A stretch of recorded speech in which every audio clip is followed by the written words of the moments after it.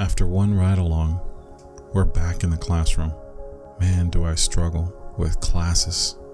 Feel like I'm back in college again. But I guess it's required and needed. I can't wait to get back on the street. It was such a rush doing officer needing assistance, a brother, being hurt. But I have to admit, it gave me a rush. I think that it is in my DNA to do this profession. Still got more ride-alongs to do and more training before I can be given my badge, my gun, be sworn in. I like being out on the field and not in a classroom. That's how I know I'm not meant to have an office job. Even though I could be making more money as an attorney, this is more fulfilling. I can sense it.